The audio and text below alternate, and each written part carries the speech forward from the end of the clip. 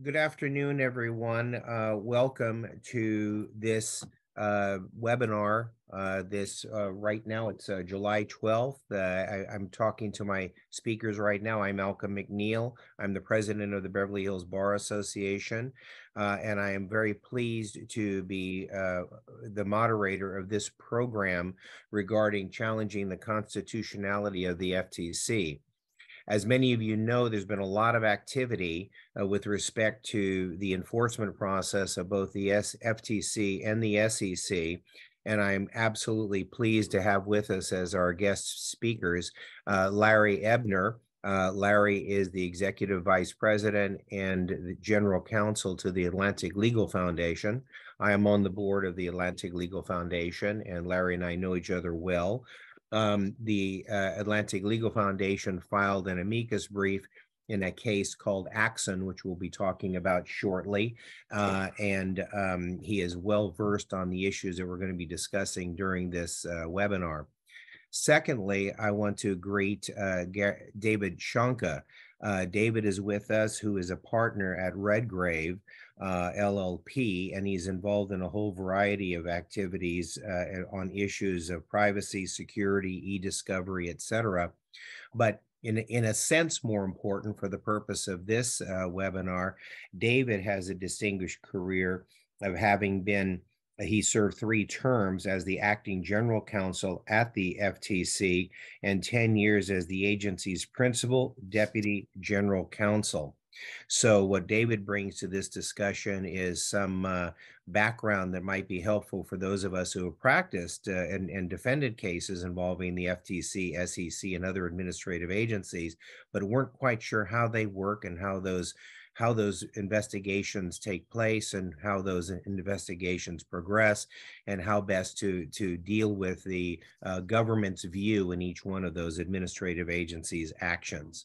So with that, I gave you gentlemen brief introductions, but for the benefit of our listeners and viewers, we have the bios which are attached to the materials for the program. So with that introduction, I think what I'd like to do is welcome both of you. And David, I'd really like to start with you. I'm going to rush right into it because we have a lot of materials we've talked about. And based on your experience, I was wondering if you could enlighten us on the on how our FTC investigations started and how are they conducted, and tell me how it gets to the point that I'm representing somebody.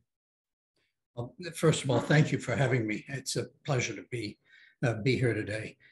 As to your question, this, of course, could take many hours to explain in detail, but very briefly, what happens is the FTC staff has the authority to open investigations for any number of reasons, even just to satisfy themselves that there's no reason to investigate.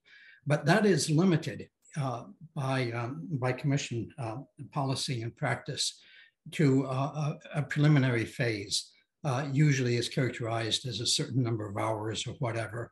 But at some point, if the staff wants to go on, continue the investigation, they have to seek approval from the bureau directors and ultimately from the commission itself if they want to use process, CIDs, subpoenas, or whatever. So assuming they want process, they'll make a request to the commission for it. The commission will decide up or down. And if it grants it, then the staff can issue civil investigative demands or subpoenas, take depositions, gather documents, and continue with their investigation. At some point, if they find that there is or that they think there's a law violation, they will make a recommendation to the commission, at which point the commission will often and the bureau directors will often invite the parties in to talk and to tell them where the staff is right or wrong or whatever, and go through a whole process like that. Eventually, assuming there's no satisfactory discussions and the staff continues to believe an enforcement action is recommended, they will go to the commission, and with a recommendation, then the commission will vote up or down on issuing either an administrative complaint or going to court. And then at that point, a lawsuit or an administrative proceeding is filed, and the parties are officially involved in a proceeding. But the involvement by somebody such as yourself can begin much earlier during the staff investigation, during the phases when the matter is pending on recommendations. Are there policy issues that influence the FTC Commission's decisions as to whether or not to proceed forward or not? I know that we hear about, protecting the public and integrity and things like that. Are there any litmus tests or guideposts?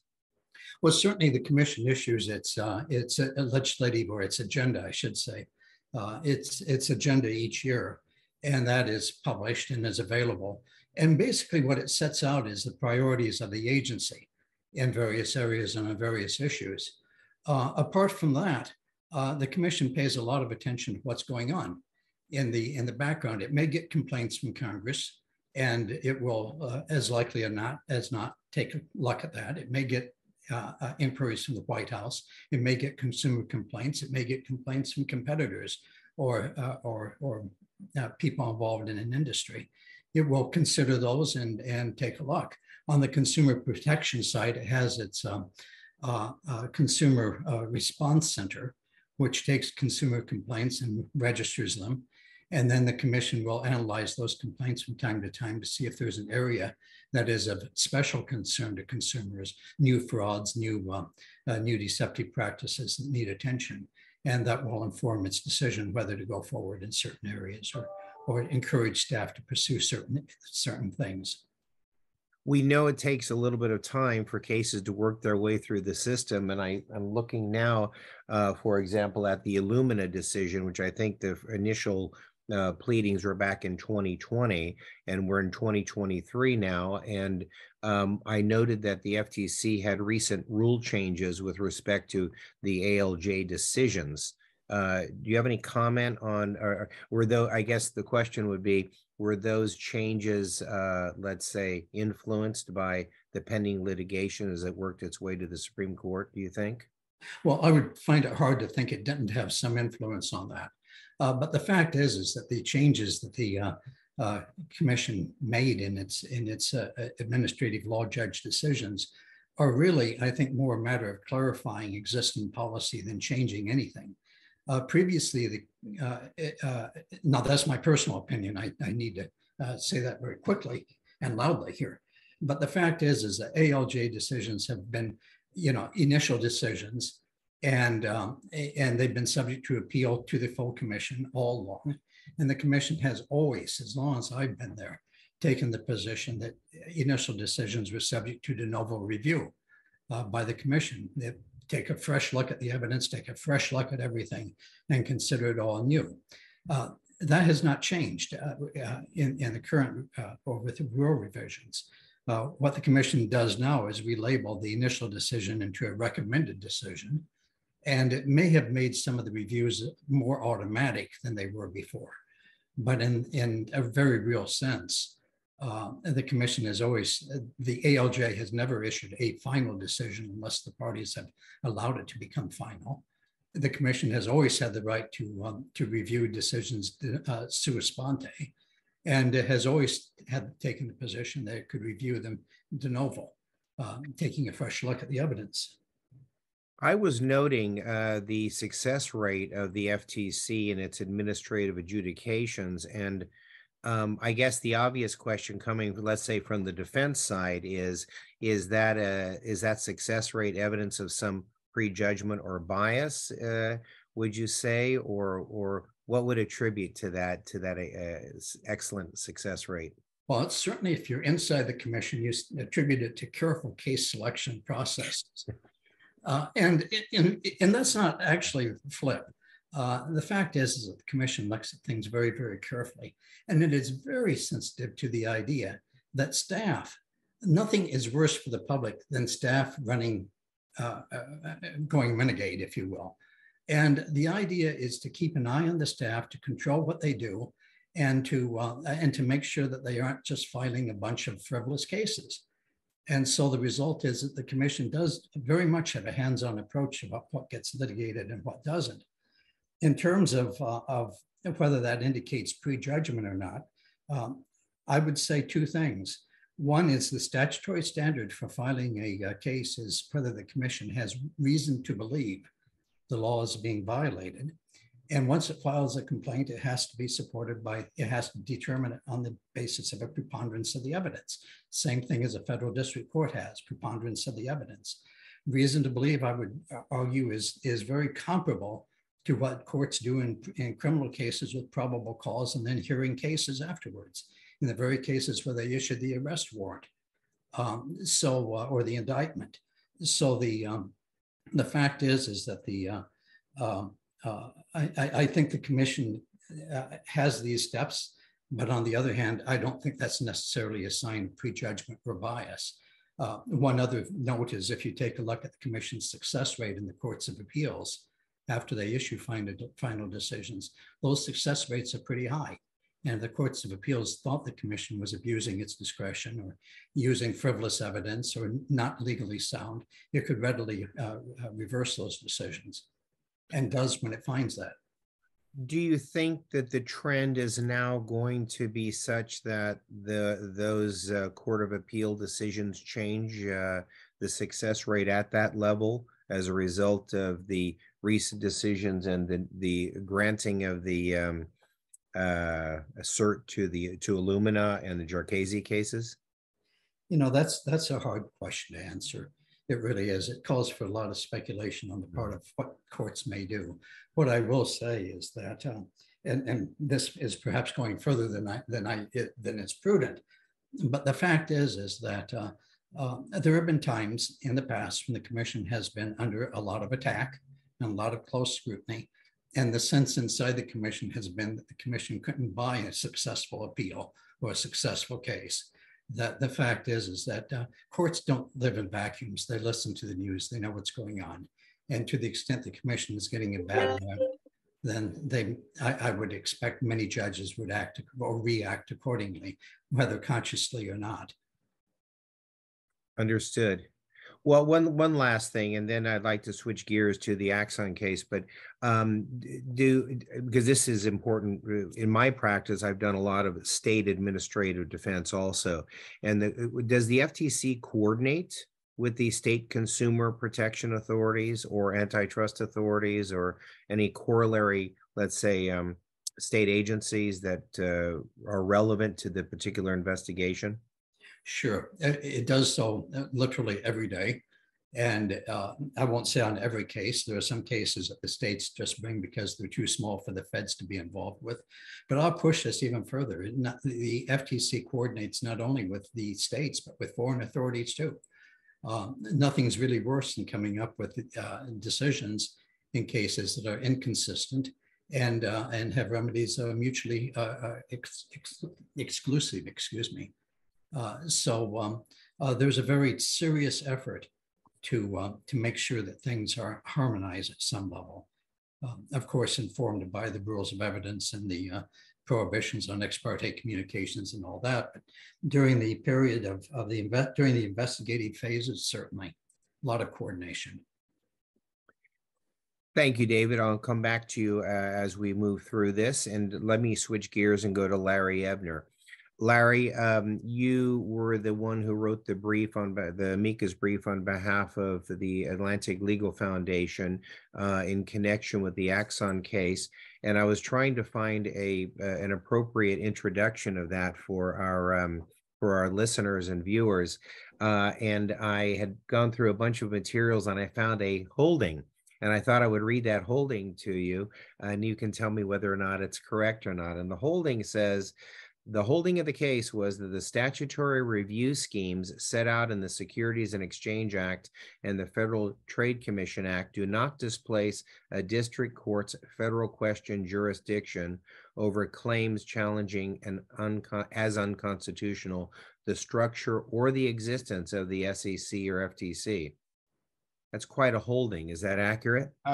It's accurate. And to put it more simply, if you're representing a civil enforcement target of either the FTC or the SEC, and presumably other independent regulatory agencies, and you have what's called a structural constitutional claim, the court held unanimously that you don't have to endure the entire administrative proceeding and lose in order to then go to a federal court of appeals to raise your structural constitutional claim. Instead, you can file before or during the proceeding in a federal district court under federal question jurisdiction, section 1331, and pursue your structural constitutional claims against the commissions or other agency.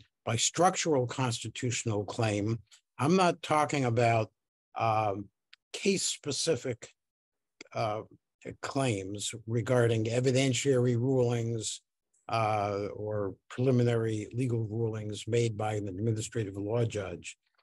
Justice Kagan wrote the combined opinion in these two cases, Axon versus FTC and SEC versus Cochran.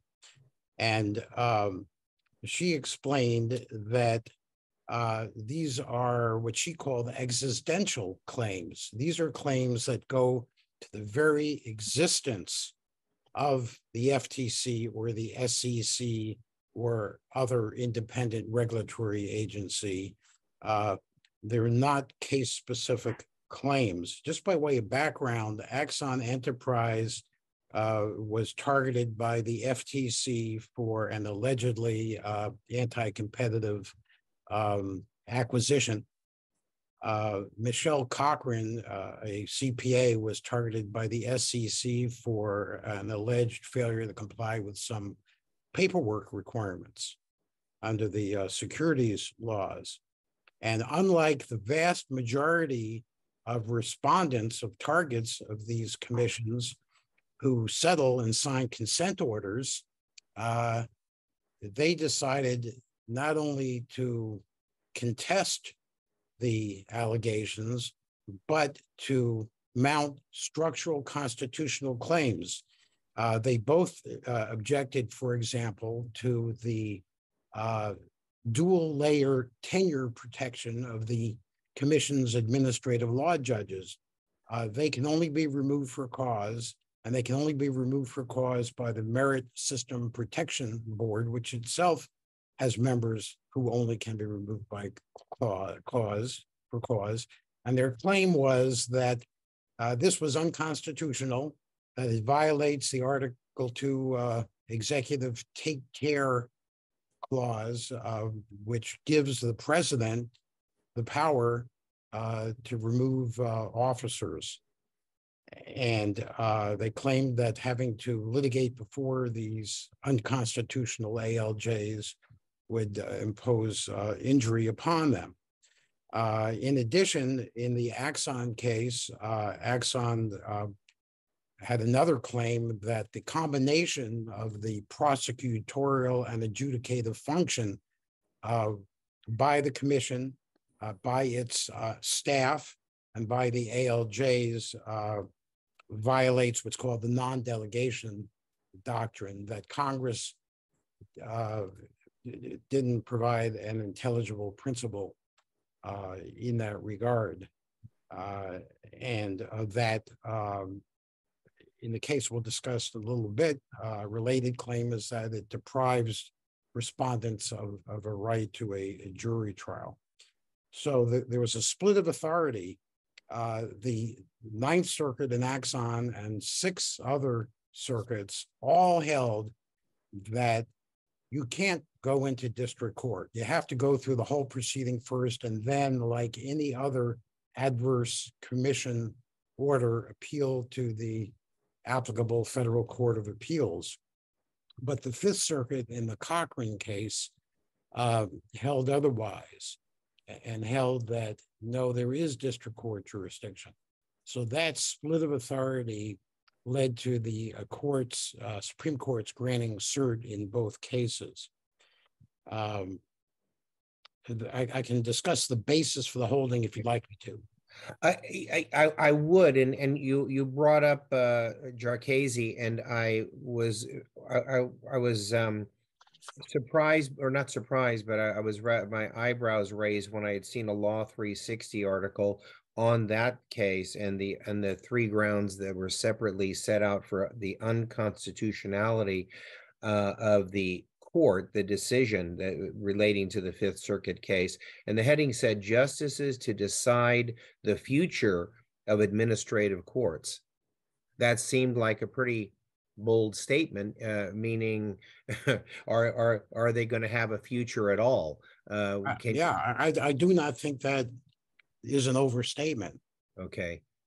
Because as Justice Kagan said in, well, I'll call the Axon opinion, although it was the consolidated opinion in Axon and Coghren, she repeatedly said these are existential claims against the way these commissions conduct their business, particularly with respect to going after civil enforcement targets. And a Fifth Circuit panel in the Jarkizi case, which did not go to district court because the enforcement target in that case, Mr. Jarkizi, went through the process, held that these administrative proceedings deprive him of the Seventh Amendment right to a jury trial, that there's no intelligible principle for either of these commissions, in that case, the SEC deciding whether to litigate with its own, home court advantage, literally its home court advantage by taking the cases in-house, or by going to a district court. The commissions can elect to do either. And also that, as I mentioned earlier, that the ALJ's layers of removal protection violates presidential powers. So that case is being briefed. We at the Atlantic Legal Foundation will be filing an amicus brief in that case. And I think that it's an existential threat, not only to the FTC and the SEC in terms of their in-house enforcement actions, but also to other agencies that employ ALJs. And Malcolm, I happened to look at the OPM website, and interestingly, there are 1,900 ALJs employed by the federal government. If you leave out the 1,600 of them that are employed by the Social Security Administration, there are approximately 300 ALJs who are employed or assigned to various federal agencies. As Dave can explain, the FTC, I believe, only has one. The SEC currently has 4. The Consumer Financial Protection Bureau, which is under scrutiny by the Supreme Court, has 1. And then there are various numbers at other agencies. So it's not just the FTC and the SEC that might be affected by a structural constitutional holding on the part of the Supreme Court regarding civil administrative enforcement proceedings. I wanted you, for the benefit of all of us, including me, to give us some examples of what you referred to as structural constitutional claims. Can you give us a brief rundown? I know the Seventh Amendment is probably one of them, which was brought up in Casey. Okay. Actually, the Supreme Court has already decided one of them previously, which is that ALJs have to be constitutionally appointed by the agency head. And the SEC has, fixed that problem. The deprivation of a right to a jury trial, an agency or commission that combines the prosecutorial and adjudicative function. And these are all alleged grounds, structural constitutional claims that have been or litigated or are in the process of being litigated. The allocation of responsibility for pursuing antitrust cases between the Department of Justice Antitrust Division and the FTC is another. The removal protection of the ALJs. The the FTC and the SEC have their own procedural and evidentiary rules that are different from the federal rules, and in the view of many defense counsel, are decidedly tilted in the direction of the agencies. So when you combine that with the home court advantage, where there's almost 100% success rate on the part of the commissions, that becomes problematic. There are other systemic problems that are structural or potential structural constitutional claims, years-long delays. Both Axon Enterprise and Ms. Cochran were caught up in these agency proceedings for years. I think in the case of Jarkizi, it was more than a decade before he was able to get to the Supreme Court after waiting for a final SEC order that allowed him to appeal. Some would argue that there's a demonstrable systemic bias in favor of the agencies. And one other example, which the court has not yet taken up, although it's had the opportunity, is what's called the SEC gag rule. In the vast majority of cases, targets of the SEC and probably of the FTC sign consent orders rather than litigate.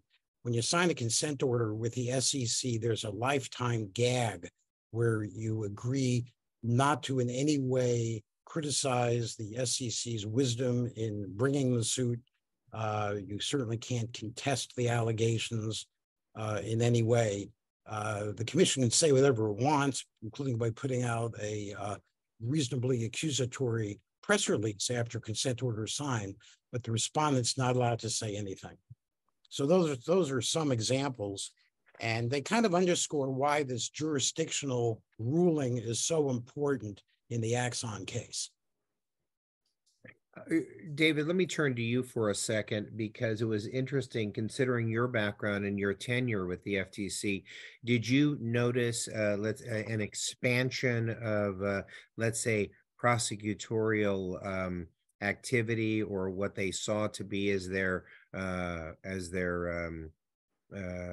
authority in that process? Or was it, I mean, I guess the question fundamentally is, this decision, Axon, as I recall, was a 9-0 decision. I know there's concurrences, but there's no dissent. So the total court saw something wrong here in making that decision. So I guess my question is it that they've seen a tilt or an imbalance that's occurred over the last X years, or what is your view on that? That's a very good question. You know, one thing about Axon, I don't view that as being all that inconsistent or ground shaking in terms of recognizing that there are situations where people can take challenges to administrative actions without completing the process. If you go back, I mean, I can't even remember the name of the case. It predates me, my arrival on the planet, I believe. But Leadham versus Kane is such a case where I think, as I recall, it involved a labor matter.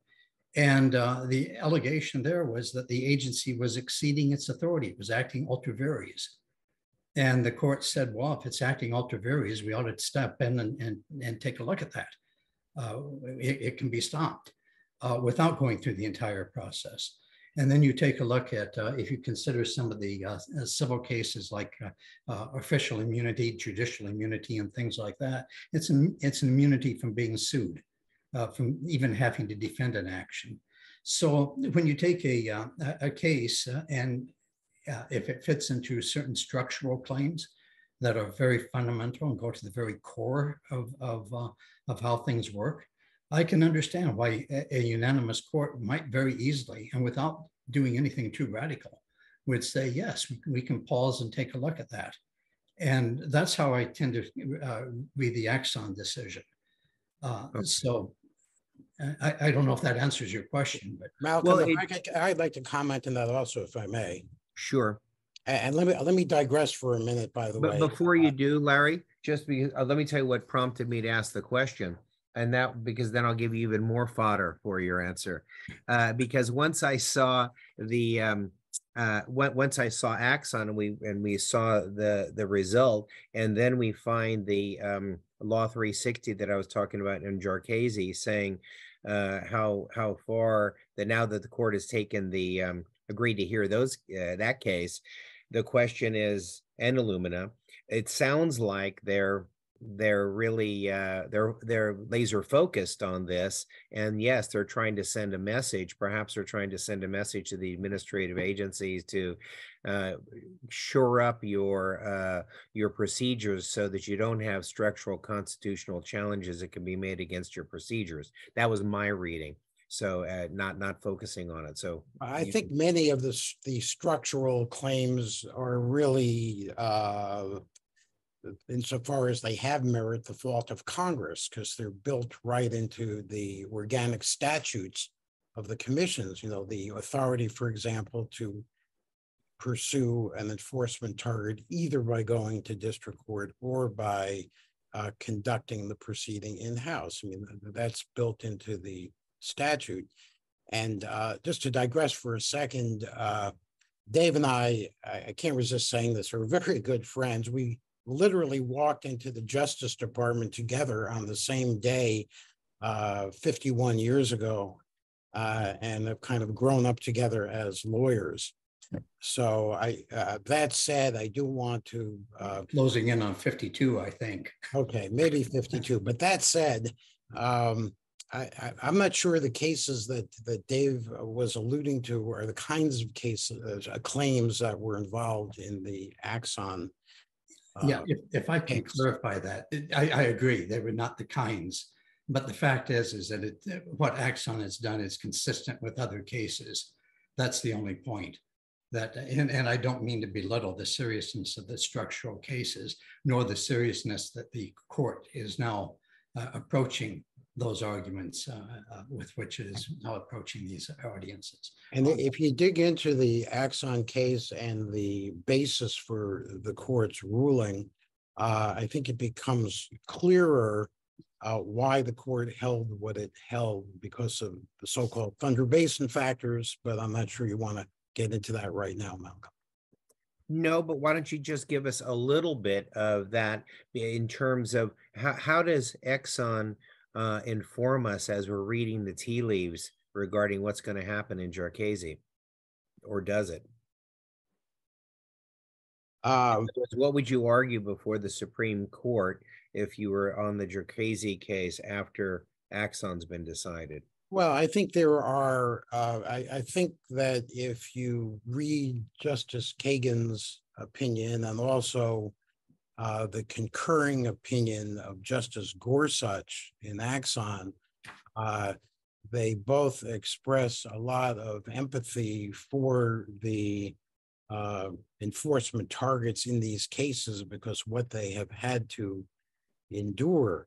Mm-hmm. And as you noted at the very beginning, the issue for the court in Axon was whether there was an implied stripping of federal question jurisdiction on the part of district courts. And the court unanimously held, no, there is no implied stripping of federal question jurisdiction for these structural constitutional claims. And when the court went through this three-part test called the Thunder Basin test, three factors, the most important factor is whether requiring the respondent to go through the entire proceeding would foreclose what the court 30 years ago in Thunder Basin called meaningful judicial review. And the answer was clearly yes. If you have to sit on your structural constitutional claims, you would lose the opportunity for meaningful judicial review. It's what Justice Kagan called a here and now injury, being subjected to an unconstitutional proceeding that would be impossible to remedy, in her words, once the proceeding is over. She said that a proceeding that already has happened cannot be undone. And the kinds of injuries that respondents like Axon Enterprise and Michelle Corcoran and Jarchese and others have claimed are these here and now injuries, the harm of having to be subjected to an unconstitutional administrative process, as well as enduring a years-long administrative proceeding and the attendant litigation burdens and costs, and also reputational harm. I mean, there are real-world consequences to having to be subjected to these types of proceedings. And if they drag on and on, that just exacerbates the harm.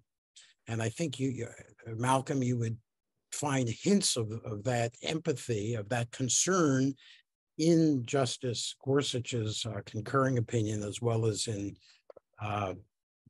Justice Kagan's opinion for the unanimous court. Both Gorsuch and also Justice Thomas had some additional interesting things to say about this. Well, in my practice, I would say the same thing, and that's been the experience. It's just the thing we're not directly talking about besides time is money. The cost of the process ends up, in many cases, the defendant cannot conduct their reputation has been shot, so they can't even conduct their area or their profession, and consequently their lifeblood gets cut off, and at the same time it drags on for years, and some have just had to drop those claims. So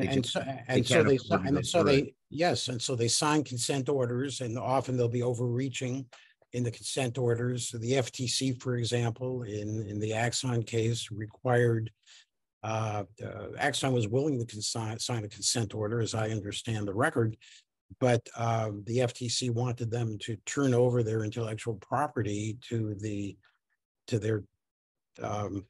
corporation they had to set up as a competitor to undo the acquisition. And they felt that was unreasonable, but the vast majority will settle. And if you settle, you give up your right to challenge the allegations, to give up the right to go to a federal court of appeals. So even if you have legitimate structural constitutional claims, they'll never be heard. And that's another reason why the court in Axon emphasized the ability to go to district court is so important. So what are the tea leaves that we read in Jarchese? What do we think the court's going to do? Why have they granted to hear the case? Well, I would say that the tea leaves are that the court is going to have some real problems, certainly with the tenure of administrative law judges. I think that if the court were to hold that there is a fundamental constitutional problem combining the prosecutorial function and the adjudicatory function within an agency, and I'm not making a prediction on that, but if they were to do that, I think that would really literally upset the administrative enforcement schemes of numerous federal regulatory agencies that rely on administrative law judges. Even when there is theoretically under agency regulations a separation of prosecutorial staff from adjudicatory staff, I still think that there'd be a problem if the court were to hold that. And if you go back and read Justice Thomas's concurring opinion in the Axon case, he says that he feels there's a serious question about whether administrative adjudications are constitutional at all. Mm-hmm. He thinks that's an issue. He says in his concurring opinion, this is an issue that the court should address in a future appropriate case. He wonders whether administrative adjudications violate the separation of powers, the judicial power under Article 3. And so David? I think Sorry, that go ahead, Larry. Jarchese has while Axon is very important in recognizing the lack of meaningful judicial review if you have to wait, and giving respondents the opportunity to go to district court without having to go through the whole proceeding, I think the Jarchese decision could be revolutionary when it comes to agency in-house adjudications. And I was just about to turn to David and ask his view on that. Well, certainly, if things go the way Justice Thomas has suggested they might go, I agree with Larry. It would be a fundamental change in the way agencies operate and in the way laws are enforced or not enforced. I tend to be hopeful that at least a majority of the court will take a more seasoned approach, if you will, and a more practical approach in looking at some of these issues, and would ask questions. And you see it in the CFPB case, you see it in Humphrey's Executor, although Humphrey's Executor, I admit, is a hard case to defend in light of post developments. But on the other hand, if you look at the decision carefully, if you look at the CFPB decision carefully, you can see in there the court's focus on some very practical things. One-person agencies versus, in the case of the CFPB, versus multi-member bipartisan agencies with staggered terms, where you have a body of experts. And one of the things I used to tell applicants at the FTC was that one advantage in working at the FTC is that you don't get whiplash when there's a change in administrations. And by that, I meant that, with 5 commissioners and a bipartisan commission on there, and a real serious commitment, by and large, not always, but by and large, to continuing and seeing through the work of predecessor commissioners and the work. There was always an effort at some continuity. And that's exactly the sort of thing that I think the court was concerned about in the CFPB, where you have one person for a 5-year term, and when that person is gone, an entirely different administration moves in and can chart an entirely different course. And then, of course, as Larry alluded to, there is the question about congressional supervision and whether that's been adequate.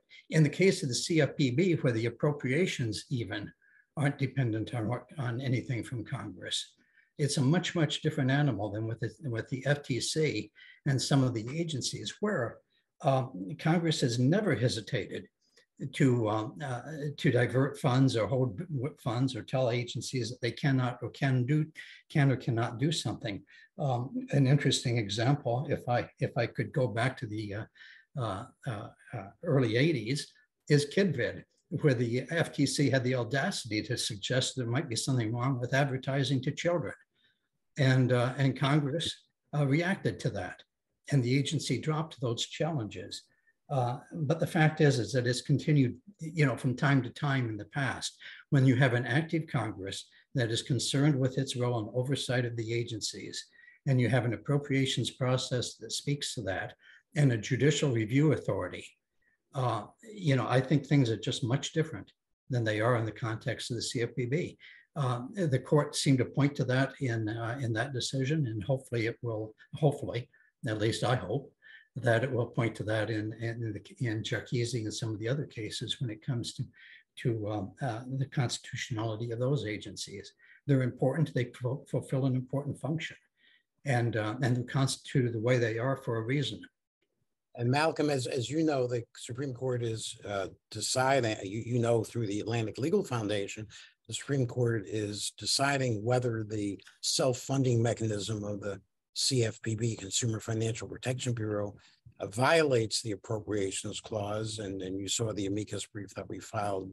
Yes, that it does. Absolutely. Well, and there was a corollary to this, because when I was in reviewing the Law 360 report, they said the circuit court, of course, we're back to Jarchese for a moment. And it says the circuit court also determined that the SEC overstepped its bounds by it deciding whether cases should be heard in-house or in a federal district court. So I guess I would ask a little bit about procedure now. I know that says SEC and not FTC, David, but perhaps it's either similar or identical or whatever. But the question is that a decision that is made by the agency itself, which the notation suggests that it should be something that should be agreed upon between the litigants, as opposed to unilaterally decided by the agency. Am I reading that right? I think that's the way it may be said. And let me just make sure I have your question. That what you're concerned with is how the proceeding is brought, judicially or administratively, and the decision to do that. And look, I think really that Congress has laid out a framework for the agencies to act in. It says enforce these laws. Don't create new laws, enforce these laws. Congress decides which laws it wants the agencies to enforce. It assigns those laws to the agency. They don't make up new laws, they enforce the ones Congress assigns. In selecting cases, the agencies exercise some discretion, which they are entitled or should be entitled to do. And it's a digression. But I've been in some of these foreign assistance matters where we've been in countries with emerging economies, and the mandate in those countries is investigate everything. If somebody files a complaint, investigate it. And so the agencies that are underfunded, understaffed, and everything else are running after a bunch of rabbits and don't have time to deal with the real issues. Congress has given the agencies that discretion. Now, do they bring it administratively or judicially? That is a decision Congress has allowed the agencies to decide with a certain amount of discretion. But again, the limits are set by Congress. You can bring it in court or you can bring it administratively. You can't invent some new procedure. You can't do something entirely different. You get chocolate or you get vanilla, but you can't make a different flavor. And I think that's all that is.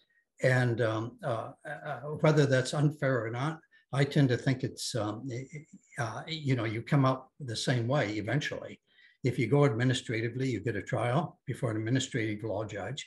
And Paul, I've heard a lot of comment today about the amount of time. I won't comment on that for other agencies, but at least the FTC. And we used to measure this and keep a close eye on it. The amount of time for an administrative adjudication between issuance of administrative complaint and a decision that would be passed the commission and to get to the Court of Appeals is not much different than in a typical federal district court civil case.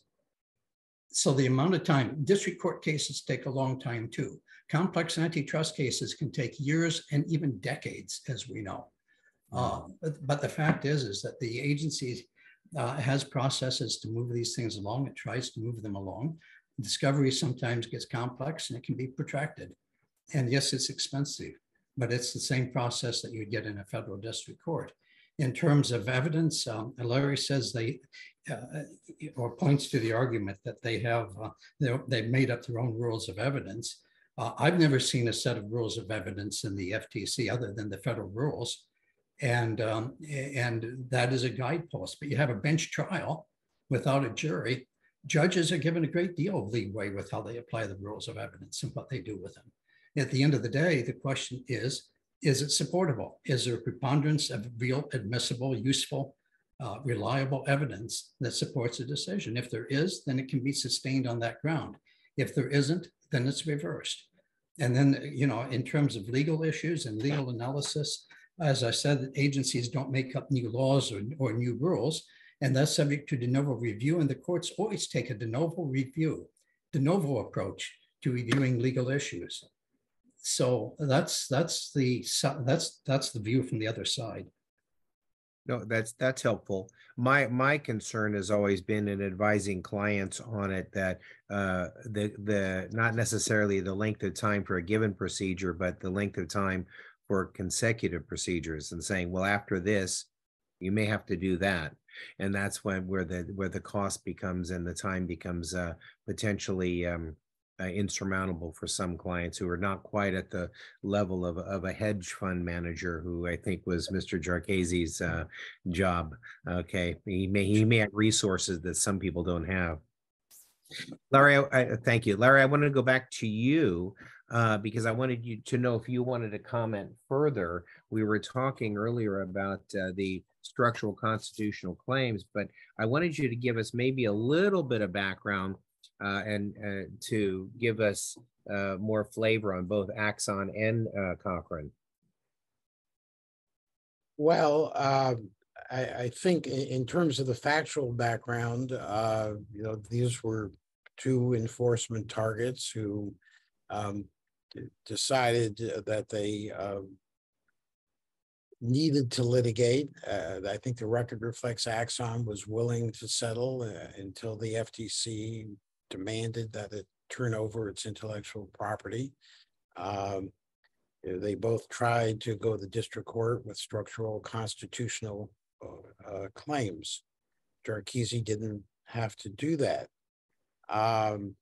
One thing that I would like to comment on is a little bit more about Justice Gorsuch's concurring opinion. I've already mentioned that Justice Thomas has serious concerns he expressed in his concurring opinion about the constitutionality of the entire notion of allowing federal agencies to adjudicate in-house. Justice Gorsuch only concurred in the judgment, but not in the way Justice Kagan got there. In Justice Gorsuch's view, this was a pretty simple question answered by 28 U.S. Code 1331, federal question jurisdiction. He said, and these were his words, that 1331 is as clear as statutes get. And he said that, the statute says that district courts shall have federal question jurisdiction. And that's where he would have stopped on with this. He was heavily critical of these Thunder Basin factors, which he described as a judicially made up set of balancing factors that you would have to satisfy in order to get to Section 1331. And he completely disagreed with that. And one of the ways he disagreed with that was by pointing out the real world costs of having to go through these administrative proceedings. Let me just read you a couple of sentences from his concurrence. He says, not many possess the perseverance of Ms. Cochrane or Axon, the cost, time, and uncertainty associated with litigating a raft of opaque jurisdictional factors will deter many people from even trying to reach the court of law to which they are entitled. And nor is the loss of a day in court in favor of one before an agency a small thing. And this may answer part of your earlier question, Malcolm. Justice Gorsuch says the numbers reveal how tilted the game is.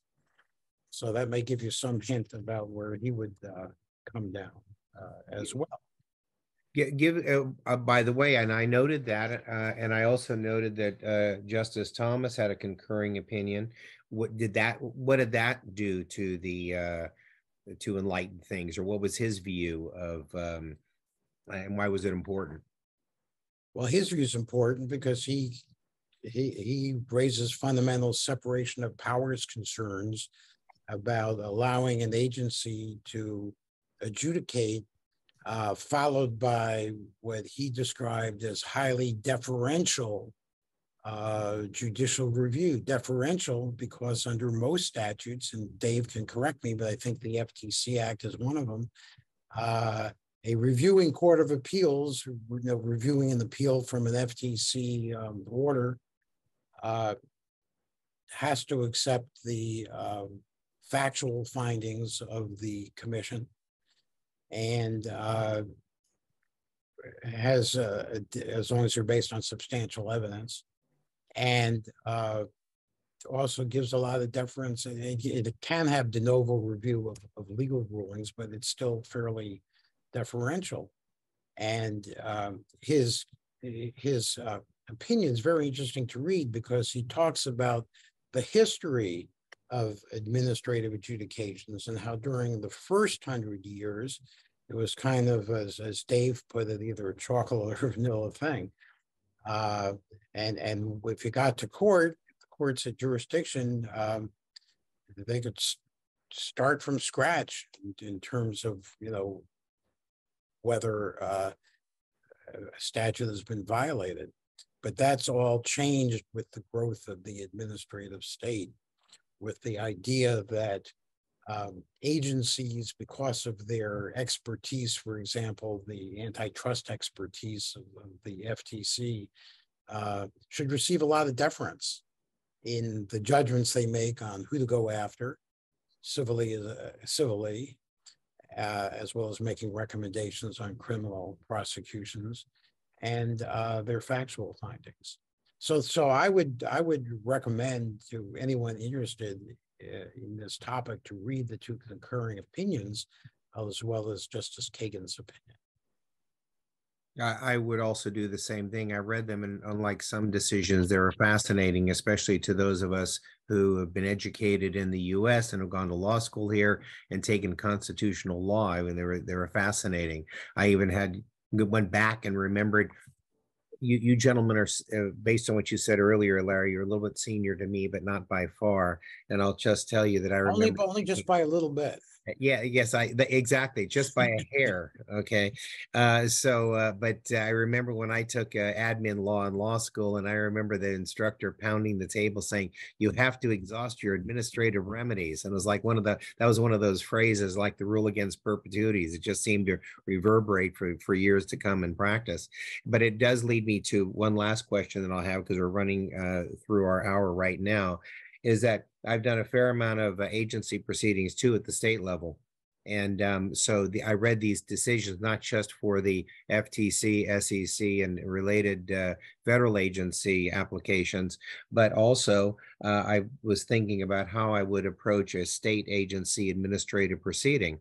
And it seems to me that the decisions give us some guideposts for dealing with what we may see as constitutionally questionable proceedings by state agencies, because those do exist from time to time also. Any comment from either one of you on that?